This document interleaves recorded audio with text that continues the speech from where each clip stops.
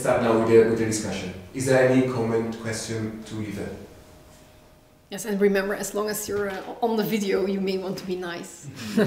No, any questions, and especially as I'm in the very early stages of this research, I'd be very grateful for criticism, further suggestions, and so on, absolutely. Yes.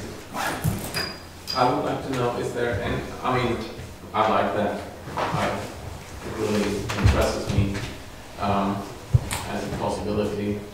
And but I would be curious to look inside of what you have right now. Do you have a database? Have you used these applications? Have you any kind of visualization? Any unfinished piece that we can look at in its unfinishedness? Well, as I said, this is work in progress. Yeah. The database is, so I have well, actually I'm constructing 3 databases for the node list, the edge list, but also a database with with other kinds of information on the letters. That database with the other information on the letters is structurally, so the setup is there, although not all the letters, not all the information for all the letters is there. And for the edge list and the node list, I'm not even halfway through the letter collection. And this has already taken me months of very intensive work. So, because before I figured out all the problems that would be involved in constructing these databases, I mean, that took really a lot of time. I mean, it's also, every time you realize one of these problems, you basically have to start your database again, and that's the difficulty. So the databases are, now I have kind of the feeling that I know how to go on with these databases. I'm also going to spend a month in Paris in April to get somebody to help me with the setup of the use of the software, because I have not started at this point using it. Because before you can run the software, you need to have a database that is substantial enough. And to start doing it completely on your own, especially if I want to use Ego-Net, it's not a self-evident thing to do. So that's the answer to that question. I had a follow-up question. Are you thinking about, probably not, you're not thinking about tagging the text? How do you extract things from the text and put it into the database? Well, actually my very first idea before I started working on it was actually to tag the text. And Marco Büchler, who's at Leipzig, I was in touch with him then about it. Now, what you would relatively easily be able to do is to get the computer to find all the proper names for you. That's relatively easy. You make sure that you find all the words with the capital, and then, I mean, my home university in Leuven, for example, has quite a lot of experience in subtracting prosopographical references from a large amount of papyri in their case. However, as you have seen, in these letters, it's not just about the people who are named. No, it's a known problem. It's yes, and yeah. The other thing I've noticed on the so that's the other thing I've noticed on the positive side is that I have to read these letters anyway. You can't make the edge list. Well, you could make the edge list. That's what my colleague Claire Le Mercier in Paris suggested at first. Well, you can easily find references where every time the words I recommend to you this or that person, or please help this person. You could quite easily tag that, but then that doesn't cover all of the edges, nor in the case of the notes that doesn't cover all of the notes. So I think I may as well go through the letters one by one, and that will give me the best quality of the highest quality entries into my databases. And if the databases are no good, then all the rest I will do will be no good, because because then the information you are going to subtract from them is not going to be complete or not going to be correct. And this is part of a larger monograph on the letters, so I will have to go through the letters anyway to know what's in them. Yeah. This is a huge job, obviously. Yes. That means that overall you find it hard, or there is no infrastructure at all that you can use. You put it up all by yourself. Yes. And you leave no traces for others. In a way, in the text, you do all that work going through the text, and there will no. I mean, Marco has another project running called e-traces, and we would like to see naturally the e-traces of your going through the text. But I'm just kidding. I mean, it's clear nobody can expect that from you, but naturally that seems also a certain problem in terms of network analysis, how to create infrastructure for network analysis. No, I completely agree, and I mean, I don't know exactly about the e-traces or about Marco's e-traces project, so I'll definitely contact him again and ask whether he sees further possibilities compared to what we discussed last year. However, what I do want to leave is the database. And that's of course already a major, but I completely agree, that's something, that's still me making the discussion, that I'm not including this group, the other people who are... and where do you leave it, and how can it then be reused and all that stuff, you know? Yes, and that's my big question mark, that's what I said. I'd be particularly grateful for suggestions on how do you publish this, and how do you how do you make sure that the potential which is in I mean, a huge deal of work will go into building the databases, into running them through the network software. How do I make sure that other people will be able, on the basis of this work of mine, to build further research on that? Because I will be interested in certain questions. I mean, I listed the two major ones about bridging divides and about the changes in this network over time. But other people may be interested in completely different aspects of that network, and I absolutely want it to be possible for them to extract that knowledge, which I may not discuss in my book, so that they can select the kinds of nodes or the kinds of edges from my databases and run them through the software, so that they can have their own graphs and do the calculations on the basis of the databases that I've made. Other questions? I start with the first one. The first one is indeed about the database. So one question is about uncertainty. If you have any field, any column in the database to mark names that are there, mentioned in the text. Yeah. And so it's clear that at least there is a name mentioned. Or cases where it's an anonymous reference to a person. And then you can have, I think you can have two kinds of uncertainty. One is about the text, so it's a philological uncertainty, where you're reading the text in a specific way. Or it's a prosopographical uncertainty, where you disagree or agree with one of your prosopographical sources. So are you tracking any of these aspects in the database? I'm definitely trying to, or I'm definitely making sure that I note when I'm not sure about something, that I add some kind of question mark. I don't know whether there was any examples in the part of the database. There is relatively few. No, well, there's actually, I should go back to the other one. There is the information which I include in, or rather the attributes which I include in the node list. My starting point at this time is the PLRE, because I can't start by questioning the PLRE, and there's so much information to be included in this database, so that I take it for granted that if Jones has not put, Jones is very consistent, and Martindale, in putting a question mark if they're not sure about somebody's names, the dates of their offices, or the precise office.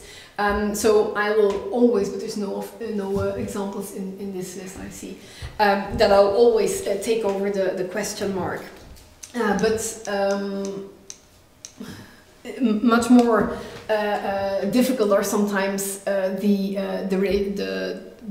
entries into this database, especially concerning the date, the beginning and end date, and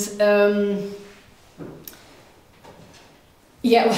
And the other thing is that for these beginning and end dates, I may in the end have to do that entirely differently and list every single, say the letters are available between 354 and 393.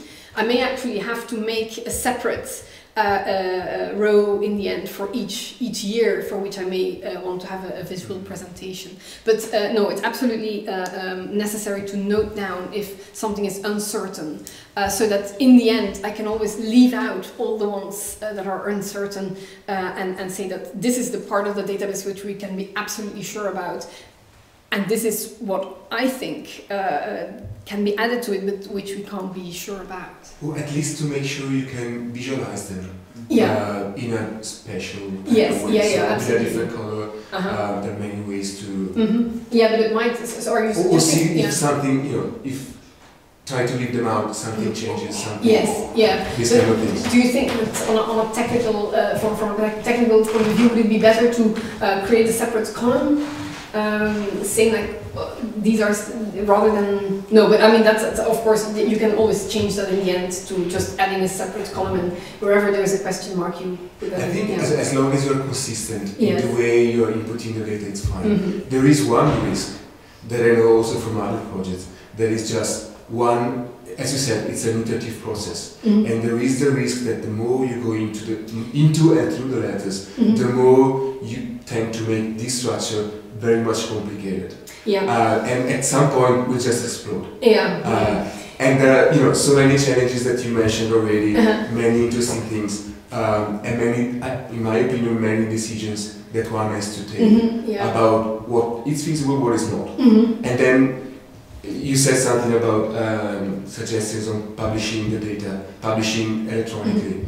I think nowadays publishing the book, if you want, and the visualization or the data online is trivial. My suggestion would be only make sure that you document the method, which you are doing, I'm sure. And so how these databases were created, and then just use an open standard to export them, like CSV. It's very common for network data, and an open license. Because you said something about the term of comparison, that you don't have it. Your work would be the term of comparison for other people doing this kind of work, and it's really essential that you give at least to the raw data as much freedom as possible. Absolutely, yes. No, I completely agree with that. Absolutely. Okay. I'm done with the first. Thank you very much. It was very, very interesting. I have a couple of questions out of curiosity and a remark, rather provocative maybe. Start with the first question out of curiosity. You had an methodological introduction of network analysis, and you mentioned the specific fact that you are dealing with an ego net. Is this, is this also a methodological point that is discussed in network analysis? I mean, are there studies about other ego nets that are studied? Yes, not in the ancient world, as far as I'm aware of. But in modern sociological and psychological studies, there's quite a bit on that. But that works on a very different source basis, and also on a different way of acquiring the information. Because what you're then looking into is huge surveys which were done, especially in the USA, in their every 10 years it's repeated this huge census, where they asked people. in the second to last census to indicate, well, they asked the particular question, which 3 persons have you turned to most in the last 6 months in order to discuss issues that were of big importance to you? And then indicates the relation which you have with these people. And so researchers on contemporary USA have huge amounts of, I mean, these 10,000s of replies. Obviously this was voluntary, but they got 10,000s of replies to that. So they're talking about entirely different numbers. They're also talking or working on the basis of completely consistent and uniform source material, which I'm not.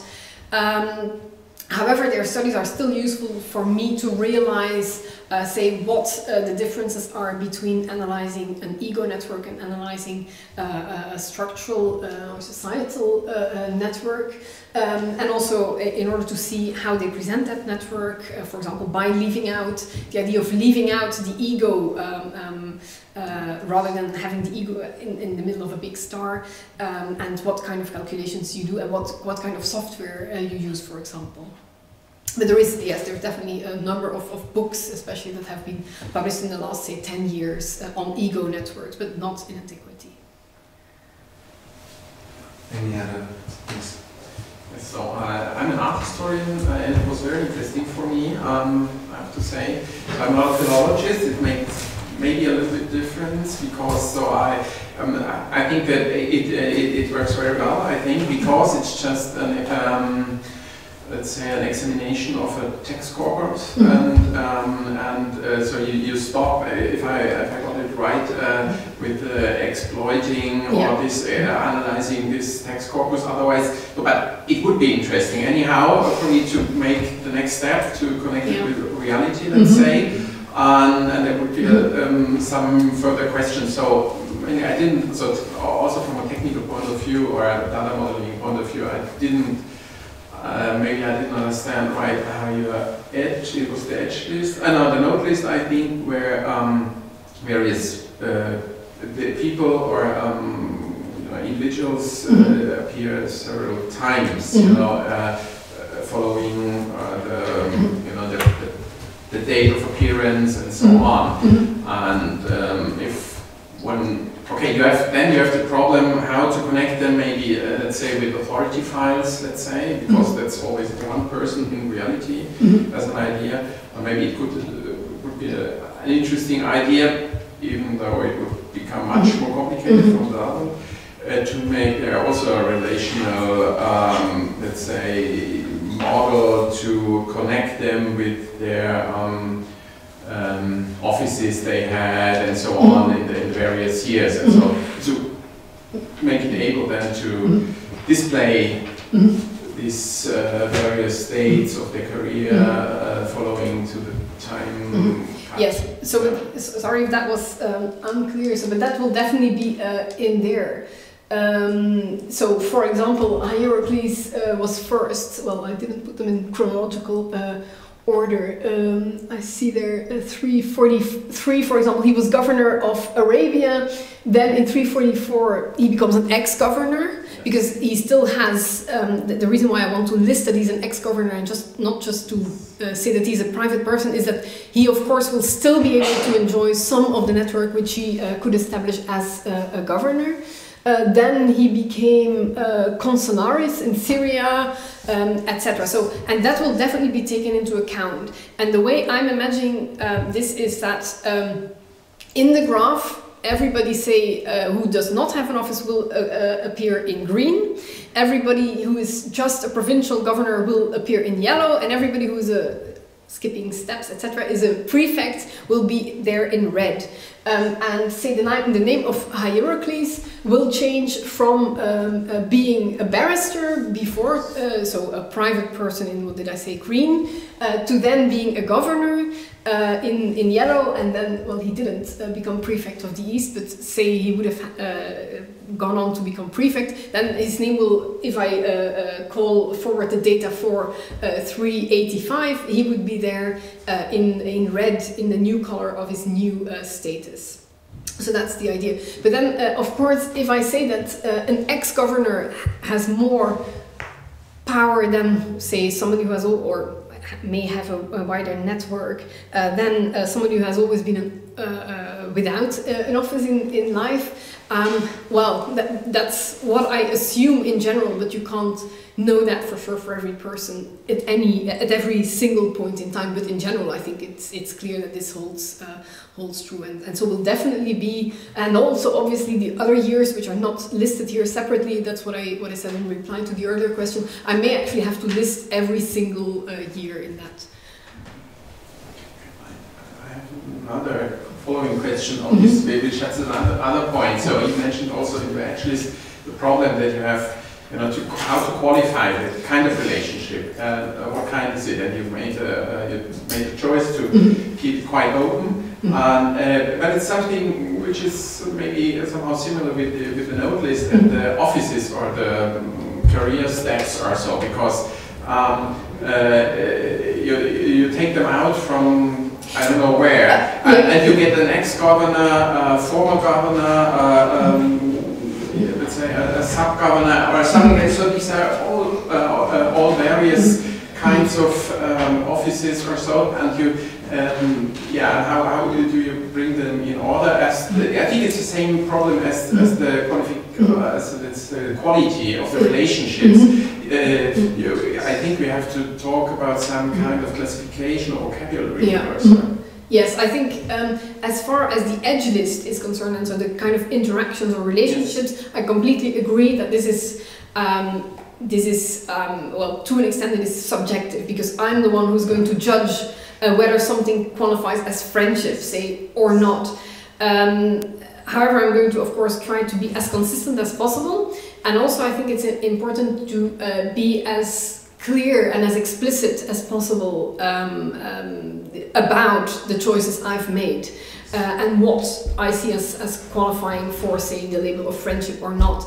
And that's also the reason why in the first stage I'm trying to create rather more categories rather than fewer ones. And if later I want to decide that that's all qualifies as friendship, that's fine. But now I would say like friendship or acquaintance or is supposed to know and these kind of rather vague categories.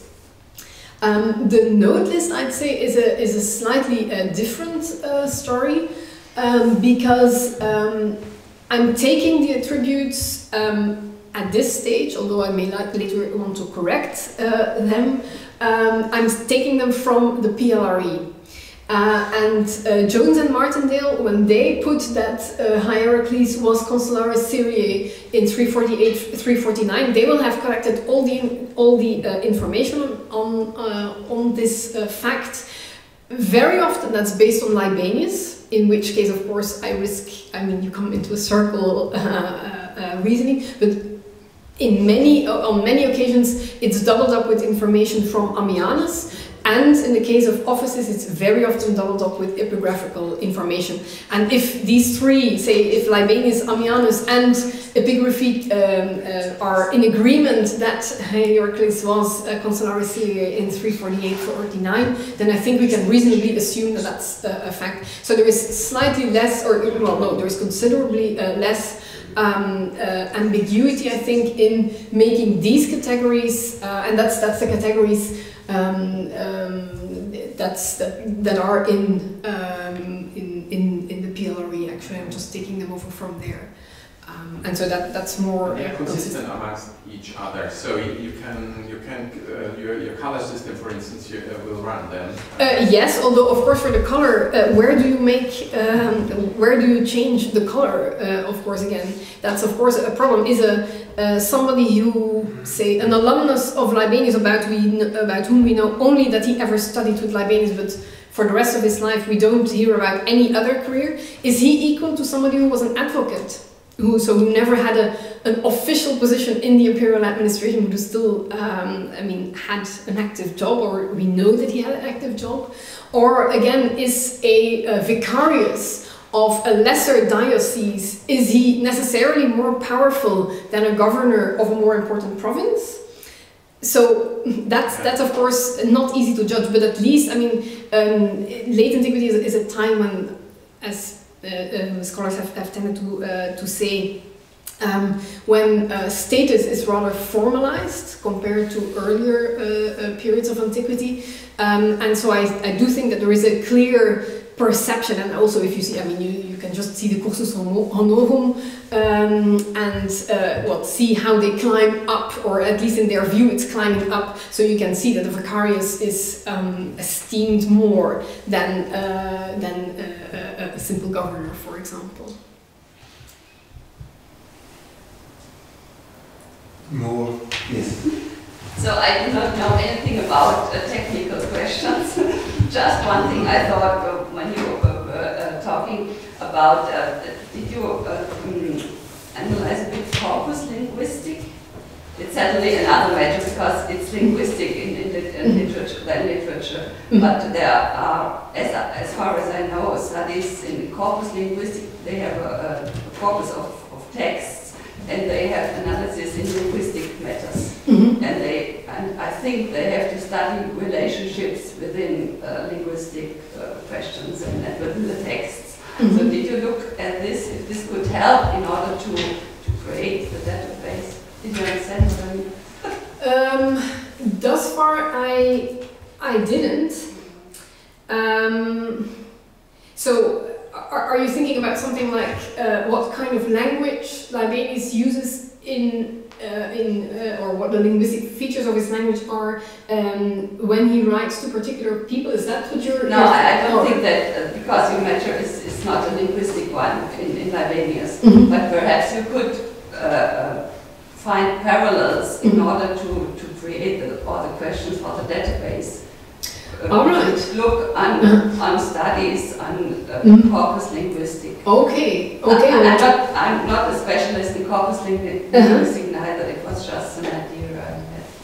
Yes, indeed. And well, that might. And in modern languages, certainly, especially that use corpus linguistic.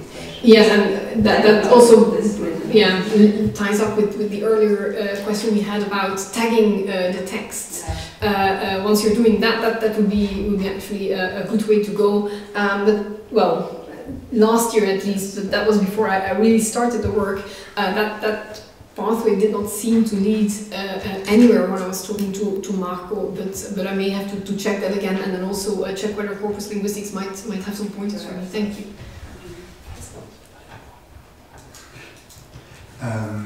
I have another question on about the tagging, but I understand the choice of not tagging a text. Is there any way to just keep track to some degree of precision of the passage where you found the mention of a person? So each node will occur in a specific passage of the text, and I saw you have at least the letter, the number of the letter and the corpus. Is there any other standard canonical citation for Libanius that will work, I don't know, for paragraph section of the letter? Or the only way would be just a sentence? Well, I could very easily, I mean, there is one standard edition, the Teubner one. I could very easily add here to the letter, this is in letter 390, paragraph 1, paragraph 2, etc. But I'm not sure whether that would be of any, if you think that would be of any use, I'm very happy to integrate that. That's a very small effort for me. The question comes out of the, just to follow up a little bit on the point of the Ego-Network. The Ego-Network is, as far as I understand, a specific way of looking at a network. You look from a perspective of a single node, if you want. But well, it's rather looking at a particular kind of network, but still looking through the same lens of network analysis. But but in the edge list, I think you're recording more information than just the Ego-Network. So you can have a network which is a bit more of an Ego-Network, and thinking about other possible ways of analyzing the same network. I think the co-occurrences of the people mentioned in the letter would be an interesting, at least to me, thing to look at just for comparison. Absolutely. But you can do the co-occurrence analysis if, I mean, it would make more sense if you use like the section of the letter where they co-occur. rather than just a letter. You can say these two people are mentioned in the same letter, but you can also say they're mentioned in the same passage of a specific letter. Well, but in that case, I think my answer would be that I'll be even much more specific than you request, because actually what I'm going to show is that say Chromatius is annoyed at a certain person who did not wish Libanius to return to Antioch. So I'll not just say that there is a co-occurrence of two names within a specific letter, but I will say that in a specific letter, this person is put in, is really put in that relationship, or seen in, presented in that relationship, or in that specific interaction with that specific other person. Okay. So it's really about the idea is really to see how Libanius puts person A and B, who he both knows but who don't know each other, how he puts them in contact with one another, or how he tries to help person B by writing to person A and by mentioning person B in a letter to person A. So that's really the core of what I'm doing. So it will be very specific. But I mean, it's so, as you saw in that little letter, most of the letters are, well, I dropped out a few lines which were irrelevant here, but most of the letters are not much longer than that one. So it would not be relevant. I mean, it's... So for you it's enough? It's enough to say that it's in letter 390, but it will be very specific in saying what it says, or who is put together with whom, it's not just... because these people are mentioned together, that they have a relationship or that there is an interaction between them. But I will display and record very carefully and very precisely which interaction is there, or Libanius pretends is there, between specific people. So with a stronger focus on the type. Yes, I think that's important. I mean, to see that all these people occur together is one thing, but I think the interesting thing will be to see, say, for example, is it the case that Libanius uses provincial governors always or consistently to promote his alumni, because he's a professor of rhetoric. He obviously wants to have some power in the Roman Empire. So what he's going to try and do is to help his students when they graduate to get an interesting position in imperial administration. So is it the case, for example, I'm just inventing because I haven't constructed the whole database, so I can't know, but is it the case that he always writes to provincial governors to get that? Or is he only writing to praetorian prefects to get his ex-students a job? And is he writing to Christians only in order to criticize them, or is he also writing to Christians just in the same way as he's writing to pagans? And that's why I want to list the kind of interaction, the kind of relationship as precisely as possible, to see how the network really works. Not just to see that there is a contact, but what's really interesting to see is what kind of contact there is, what kind of contact there isn't. For example, you can see that, I mean, we have a letter in 355 between Libanius and Anatolius. We have again a letter in 388 between Libanius and Anatolius, and he's not mentioned a single time in between. What does that mean? Yeah, and you feel in the letter of 388 that there have been some problems. So it's interesting to see what interactions there are, what kind of interactions there are, how strong they are, whether there's, and yes, indeed. So that's. Yes, before we open the line with the last. Okay, so just a few small questions. If you distinguish between groups of recipients of the letters, can you also somehow judge how truthful the statements in the letter are to a group of people, or if he's exaggerating some things, if he wants to recommend a person, or something like that? Well, that's a difficult question to know. Of course, whether, say, when he's recommending his students, whether he is exaggerating, but I think he definitely is. There is this great article about modern, actually contemporary recommendation letters that goes under the title, "Where are the other 90%? So because everybody always says, this student is definitely in the top 10% range of my students. Yes, and I think you have exactly the same with Libanius. However, in my database, I'm not taking into account that kind of subjective judgments on people. What I'm interested in is, well, people's position in the note list, but I take that over from the prosopography, which is rather about their jobs, their social positions, and which is usually documented by, or at least in a great number of cases, also documented in other sources.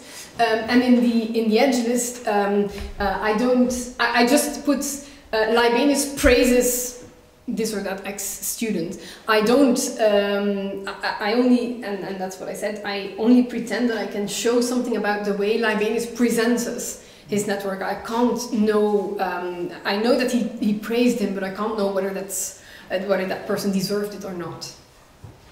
And if you experiment with two people being the same or being not the same, do you expect that the structure of the network will change very, very strongly, dramatically, or if it more or less will be the same? Well, that depends on what kind of person that is. I don't think it will change a lot if we're not sure in a certain recommendation letter for a student, whether that's student A or B or X or Y or Z. But in the case, for example, of that, if you can please reconcile the man who's angered, if that's an emperor or a junior emperor, so a Caesar, that may make a rather large change. And so I basically hope I won't be confronted with that kind of questions too often in Libanius. Now, in this particular case, it's not even a problem, because we know from Libanius and also from Ammianus that, no, not from Ammianus, but we know that Libanius had personal access to the Emperor Gallus. So Gallus would be in the network anyway, but suppose he would not be there other than in this letter where I only have to guess, then I would be really careful, because that's going to make a big change to your network, whether an emperor is there, because emperors are, of course, connected to many people. That's the reason why that changes a lot. Okay, and these anonymous description of people, is it because of some rhetorical things, or is it because of some being afraid that other people might read the letter also? Well, it can have different aims. If you're writing a recommendation letter, unless if you're really naughty, then you recommend your student, and we only have positive recommendation letters of Libanius. However, we do have recommendation letters in which a part is missing. So if he always in a recommendation letter says, this student is not just very intelligent, rhetorically very capable, and very polite, that occurs in 100 recommendation letters, and then you have 2 recommendation letters which only say this person is very polite and can speak well. You see, then the part about the intelligence is missing in that letter, for example. So that's how you can try to see that there is different degrees in recommendation letters. And in some other letters he will add that he's also from the best possible family and that he helped so much, etc. So there is degrees in recommendation. On the other hand, you're absolutely right that another reason is that is the fact that Libanius always has at the back of, or even at the front of his mind, the fact that these letters will be read aloud publicly. So if you want people to know something, you will write a letter to a friend of yours who will read it out aloud. That was often an event. Libanius describes that quite regularly, that he received a letter from somebody. I received your letter and read it out to my friends, and everybody kept saying how wonderful it was. So you knew on beforehand that your letter would be read out aloud, and so you would write nice things, say, about an emperor or a governor who was in a place or something. Okay, 2 very small things. This Demetrius 2:1 or so, is it numberings from 2 different sources? Yes, exactly. So that's, as I said, there is 2 prosopographies. The standard prosopography of the later Roman Empire numbers with Arabic numerals, which are therefore put first. But Otto Seek, who wrote his work before the PLRE, numbered with Latin numbers. And so most of the time they refer to the same person, but that's, yeah, you always have to take that into account, because information may be included in ZIG, which is not in the PLRE, so I need both numbers, because the PLRE, as I said, lists only people who had a position in the imperial administration. Okay. And on another page, you listed one guy as an ex-governor for some time period, and then another entry post something. Why was it 2 entries? Sorry. How can I? Or maybe that's a good indicator that we should. I'm sorry. So one entry had post 388, and the other had. There were 2 entries ex-governor. One was whatever from 348 to 349, and the other was post. Okay, yeah. Okay, because the one who would have, where I had the precise dates, would have had a governorship, say, from 347 to 348, and then in 349 we would know that he became a prefect, for example. Oh. Yeah, so he went a step up. And then I stopped calling him an ex-governor and I call him a prefect, and after his term as a prefect I call him an ex-prefect, yeah? Whereas in the one where I put post 388 he was an ex-governor, and that's one for which the PLRE, and so I do not know that he held another or a higher or a lower, if that would ever happen, office after 388. But then the other problem is that we don't always know when somebody died. So for how many more years am I going to count this person after 388? That's another problem. I mean, many times the PLRE does know it, but many other times they don't. So let's thank our speaker again.